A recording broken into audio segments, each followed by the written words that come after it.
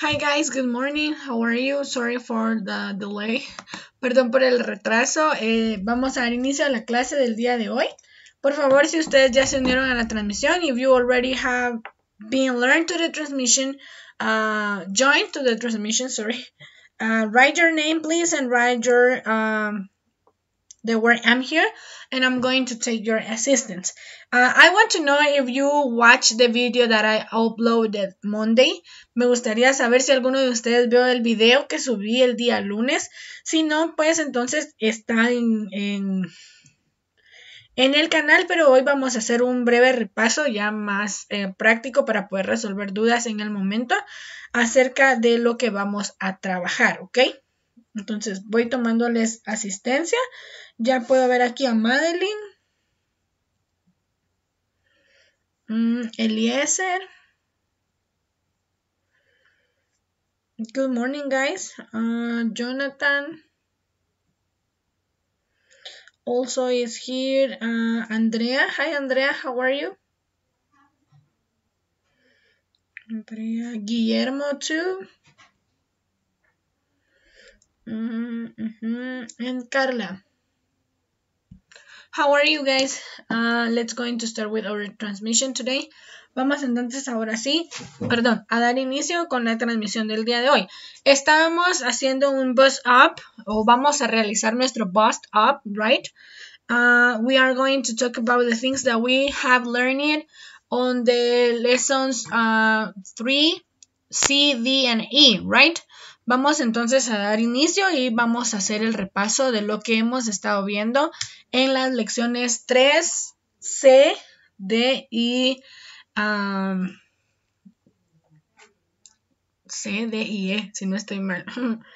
Entonces, hello, my like this. Ok, let's going to start to work. Ahora sí, voy leyendo sus comentarios, ¿verdad? Si tienen alguna pregunta o duda. Como les decía, el lunes, como no pudimos tener clase, yo subí un video explicando así de manera rápida estas diapositivas. But if you don't, si ustedes no lo vieron, don't you worry, I'm going to try to explain this again. Voy a tratar entonces de ir explicando nuevamente y vamos a trabajar acá, ¿ok? This is the bust up number 3. Es un repaso de las lecciones desde la 3A en teoría hasta las lecciones 3E. Las estructuras y las weekly questions, ¿verdad? Entonces, para que ustedes puedan verlo y podamos trabajar. I don't know, do you have questions about this? Si no, vamos entonces. ¿Qué vamos a repasar? Nuestros vocabularios, las prepositional place, los rooms and furnitures, and las direction verbs, ¿verdad? Son los vocabularios que vamos a repasar. ¿Qué gramática vimos en este semestre? O en esta unidad, perdón. An, uno o una. Some, algunos, and any, ningunos. And we are going to given directions, right? Vamos a repasar también el dar direcciones. Then we have our principal structure. You have to know how to answer to the question, is there a, hay un o hay una? And also we have, excuse me, where is, disculpe, dónde está, ¿verdad? Para pedir alguna dirección. En la clase, bueno, en el video les pedía o les decía que la parte de writing esta semana lo vamos a trabajar de la siguiente manera. Con las vocabulary words, you have to invent a song. Con las palabras de vocabulario, ustedes tienen que inventar una canción, ¿ok? Pueden usar todas las palabras de vocabulario que ustedes quieran and you can use the rhythm that you like. Y pueden utilizar el ritmo que ustedes quieran. Pueden inventar ustedes su propio ritmo o bien ustedes pueden también utilizar un ritmo que ya exista, ¿verdad? Ustedes escogen cómo trabajar esa parte. Pero I'm going to qualify your creativity, ¿ok? Yo voy a calificarles su creatividad. Recuerden, estas tareas se envían el día lunes, ¿verdad? Para que ustedes puedan. Vamos a hacer un repaso. ¿Qué tareas tenemos para esta semana o para este día lunes?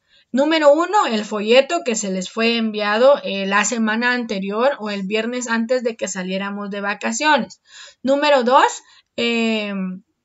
la tarea de plataforma, ¿verdad? Recuerden que debemos trabajar plataforma. Y número 3, no olviden que es esta parte escrita, tanto escrita como hablada, ¿verdad? Ustedes deben inventar una canción, deben escribirla y deben darle un ritmo. Entonces van a grabar un video cantando la canción que ustedes inventaron, ¿verdad? I don't know. Do you have questions about this? ¿Preguntas con respecto a esto? Bienvenida Dani, how are you? Okay, I'm taking your assistance, right? Estoy tomándoles asistencia entonces para que podamos trabajar. Entonces, I don't know, do you have questions or something about this? ¿Preguntas o dudas con respecto a esto? Voy a dar información que creo que no pude dar el día lunes, pero as you can see, if you have or if you follow our fan page on Facebook,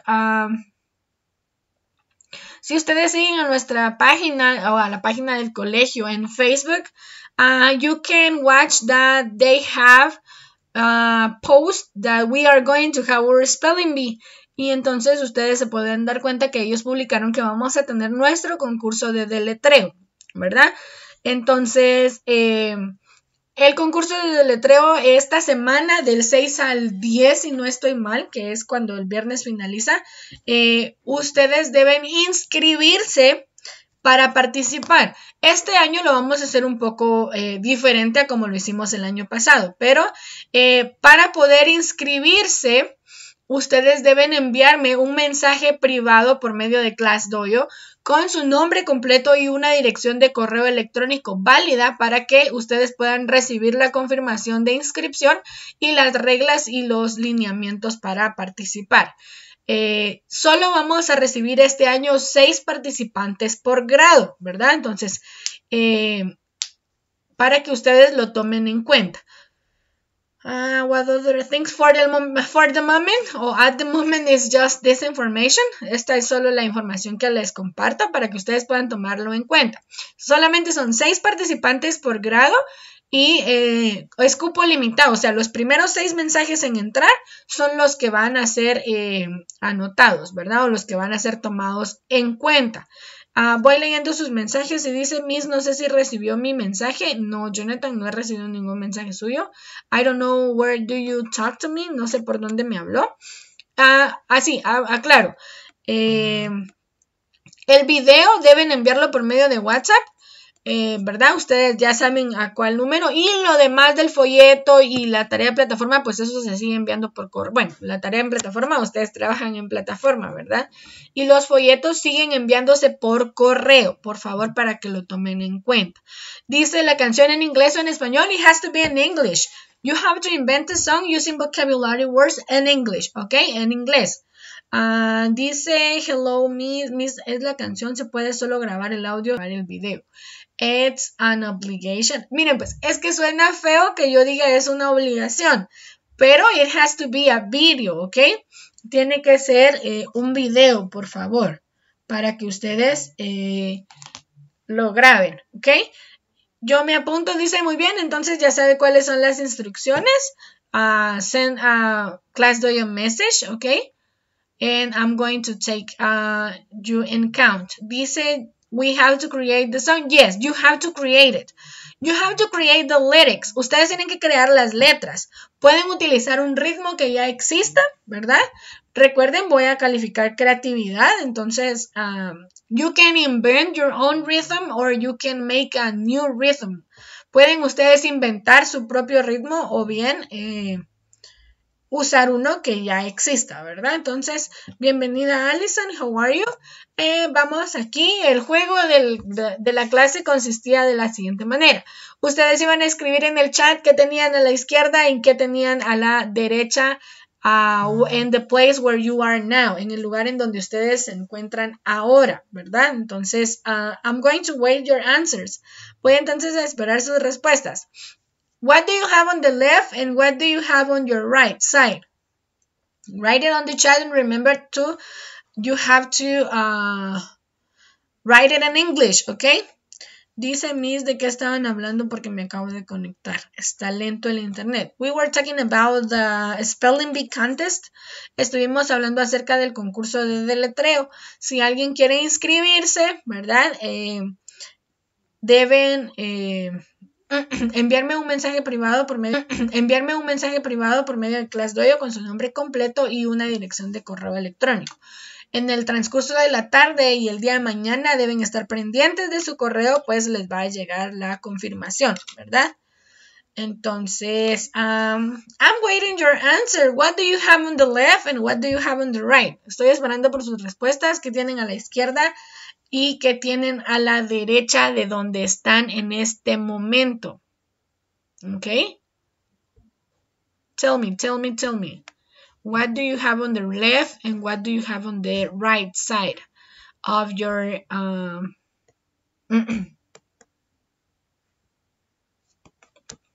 on your sides?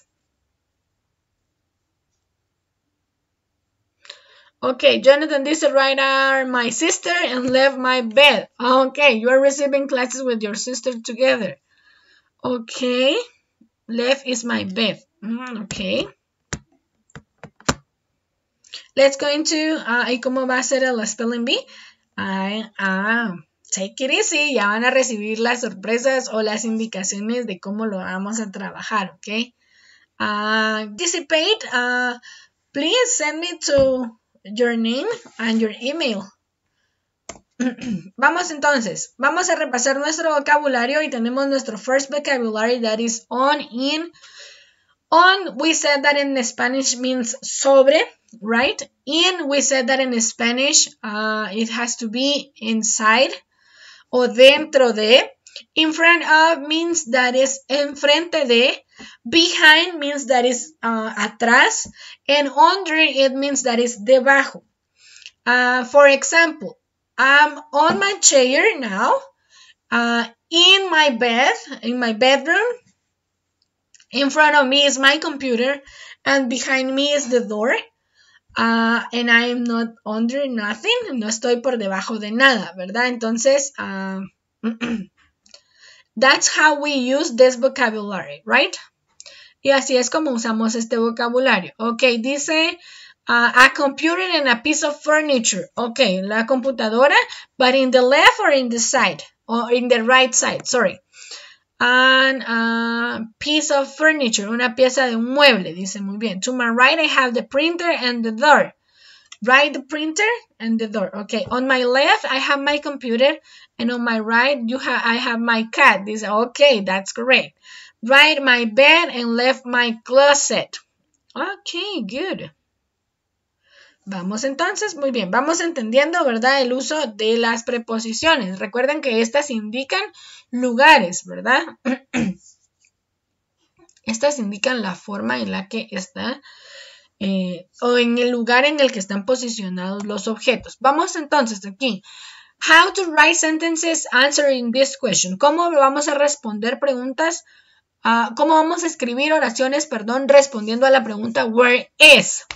The armchair is under the window. El armchair, aquí estamos practicando dos vocabularios, ¿verdad? Los furnitures y de igual manera las prepositions. Entonces, ¿dónde está cada cosa? The armchair is under the window. El sillón está, dice, debajo de la ventana, ¿verdad?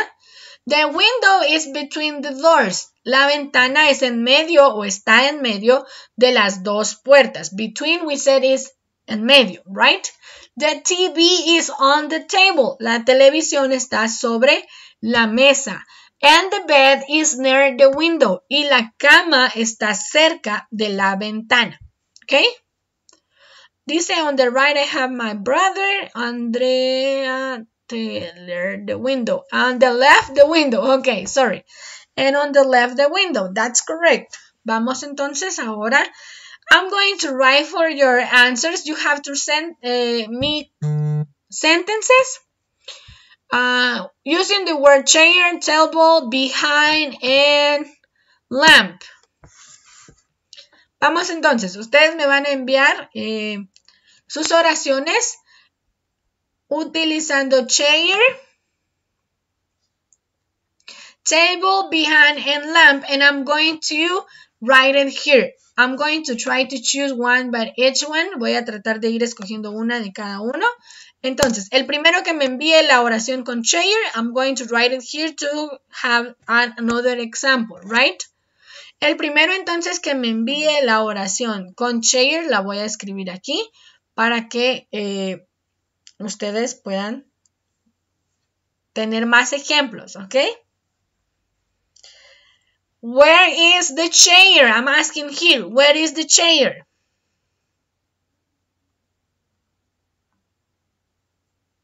Where is the chair? Tell me. Where is the chair? Dice, se me está trabando mucho. Again, yes, that's because I'm having troubles with the internet. I don't know why. Estoy teniendo muchas complicaciones con el internet y no logro entender por qué. So, sorry for that. Okay, I have here good sentences. Muy bien, tengo aquí oraciones. La oración de Felipe dice, yesterday she left 2 pairs of shoes under the chair. That's correct. I'm going to write it here. Vamos entonces, dice yesterday. Oh, sorry. Yesterday she left 2 pair of shoes under, and we are going to write on red color under, because that's a preposition of place, right? No olviden que esta es una preposición de lugar, and that's why we are going to write it red. Y es la razón por la que vamos a escribirla en rojo, under the chair. Okay. Vamos entonces, sorry. I think that you can watch this. Okay. We have here the first one, the chair. Yesterday she left 2 pairs of shoes under the chair. Yesterday she left 2 pairs of shoes under the chair. Okay, let's go with table. Dice, the chair is behind the bed. Correcto, la silla está detrás de la cama. And the chair fell. La silla se cayó. Okay, vamos ahora with table. Send me sentences using the word table.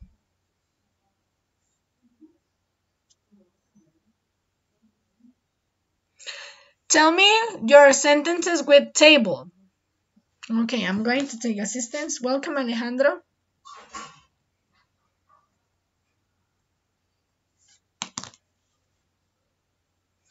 Okay, I'm waiting your answers with table, your sentences with table. Vamos pues entonces. Tell me. Simon Lyman, you have to say it in English. Okay, the liar put the offer on the table. Okay. The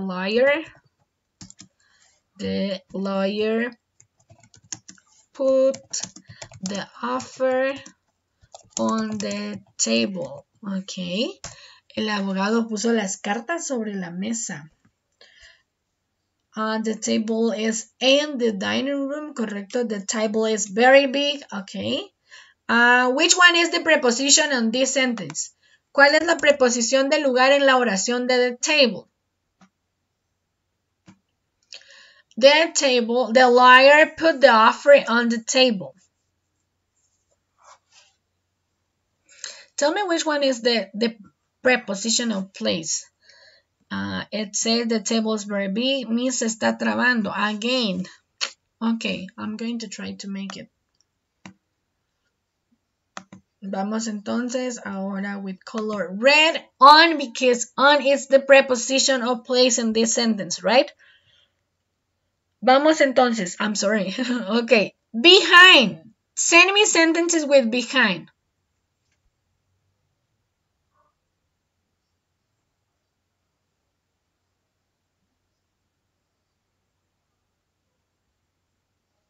I'm waiting for your answers, okay? Send me sentences with behind. Do you know that behind is here the preposition, right? Vamos entonces. Behind es aquí la preposición. I'm waiting for your answers and your sentences with behind. Estoy ya esperando sus oraciones con behind. What is the meaning of behind in Spanish? In Spanish, behind means atrás, right? So, do you have one sentence with behind?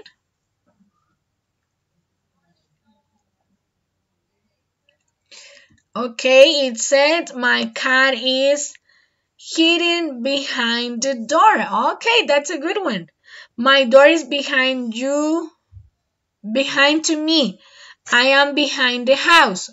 Okay, I'm going to use this one. I am behind the house.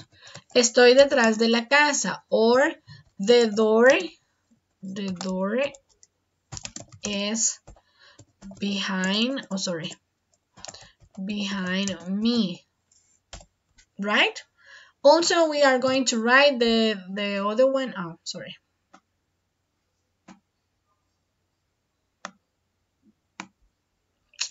Sorry. I'm suffering technical problems. Vamos entonces. Vamos a mover esta aquí. Behind. I am behind the house and the door is behind me. My cat is hiding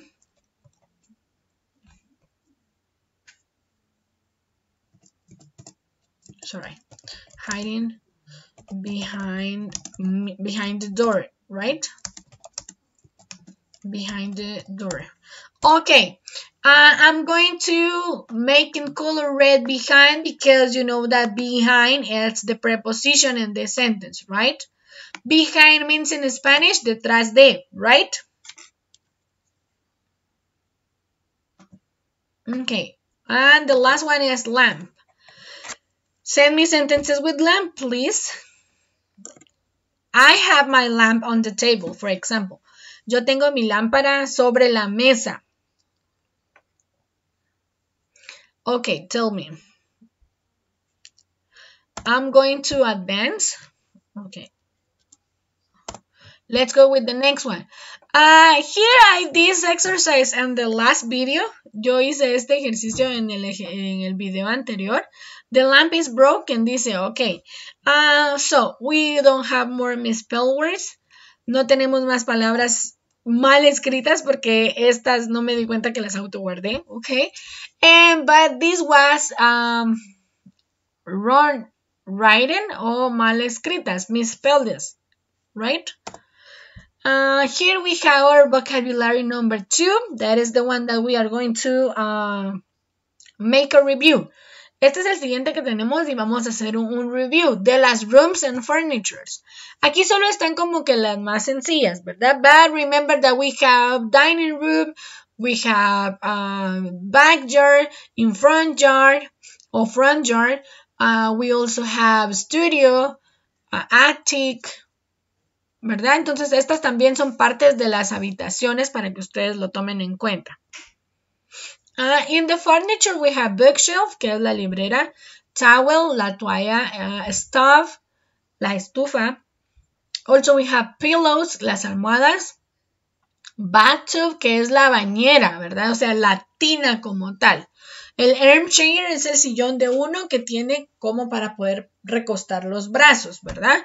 The dining table, la mesa del comedor, and also the closet.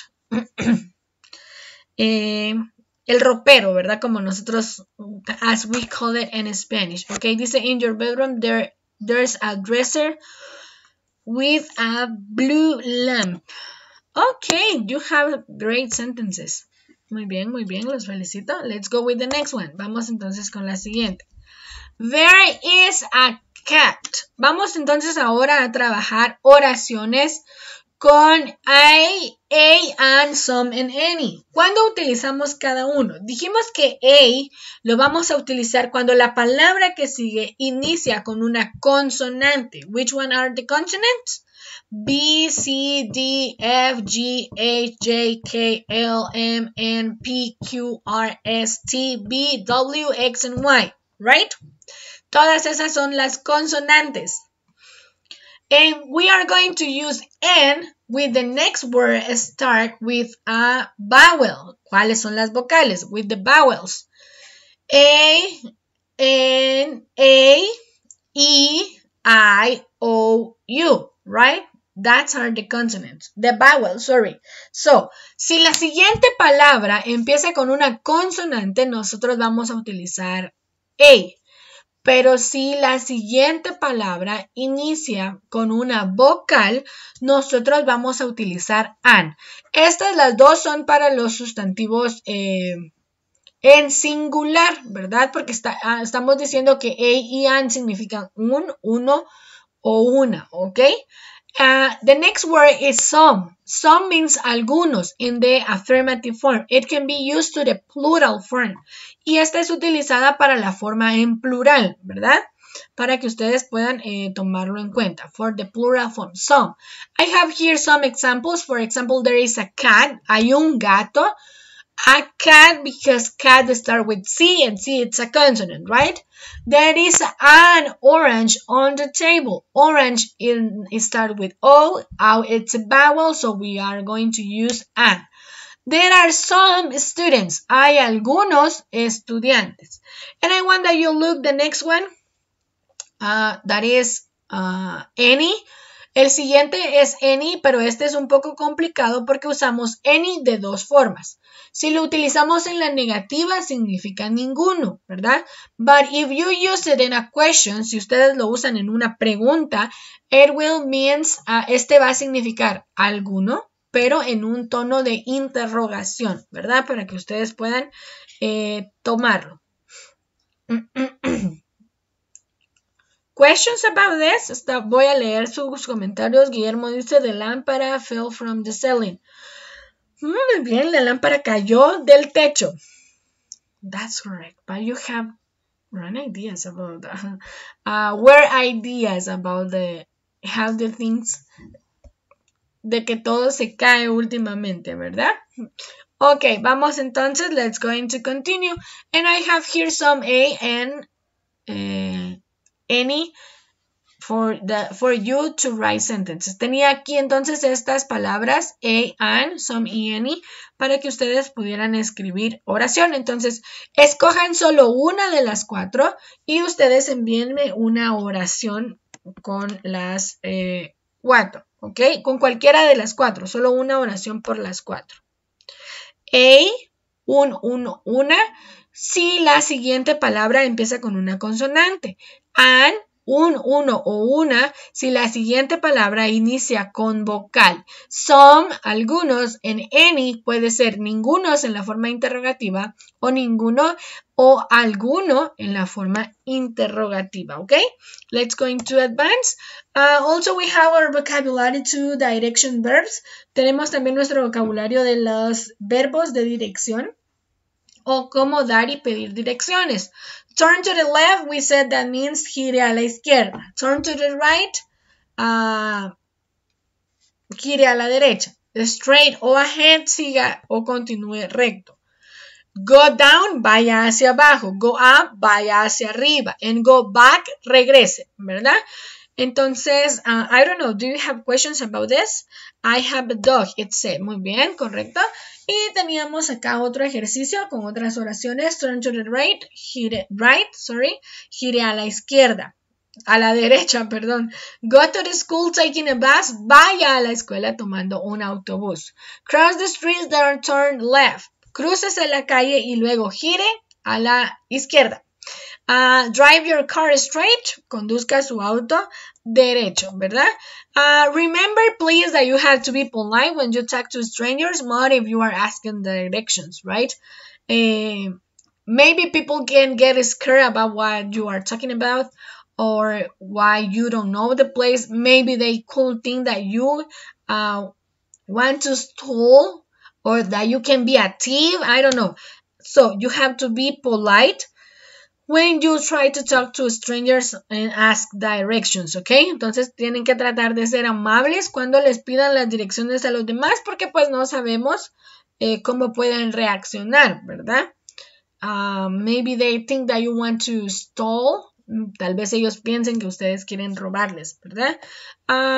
Let's going to make a chant. Este sí, como les decía, recuerden que ustedes tienen que hacer su chant y me lo tienen que enviar.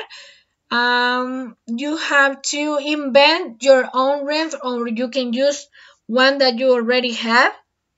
And use vocabulary words de los 3 vocabularios que vimos el día de hoy, ¿verdad? Entonces, pueden ser las prepositions of place, the rooms and furniture, and also the direction verbs. Entonces, ustedes pueden incluso mezclar los 3 vocabularios o utilizar únicamente uno. Hacer el ritmo que ustedes quieran o utilizar uno que ya existe. No se les olvide, por favor, que debemos trabajar en plataforma. Nos corresponde ver 5 videos, 50 palabras escritas, o sea que ustedes aprendan a escribirlas, y 50 palabras pronunciadas, ¿ok? That's going to be everything for today, guys. Thank you so much for coming to the class. Eso va a ser todo entonces por el día de hoy. Gracias por haber asistido a la clase. See you on Friday. Remember that it's going to be by Zoom. No se les olvide que el viernes nuestra clase es por medio de Zoom, ¿ok? Entonces los veo ahí. I hope that you had a great day. Espero que tengan un buen día y I'm going to watch you in the next class. Bye, guys.